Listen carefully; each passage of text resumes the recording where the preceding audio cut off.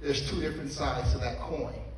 On one side is what the Bible declares and is truth, and then we have what culture says. So what we've done is we put both of those in front of you and said, now you grapple with that. So today we're going to talk about the race and the church.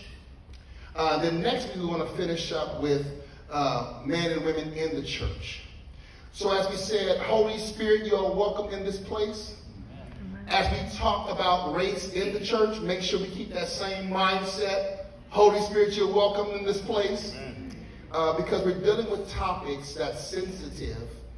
However, we need to answer these questions for culture. And I'm so excited because I have my friend. But let me sit down. So, let me get comfortable. This is Dr. Iorg, but he's just not that to me. He is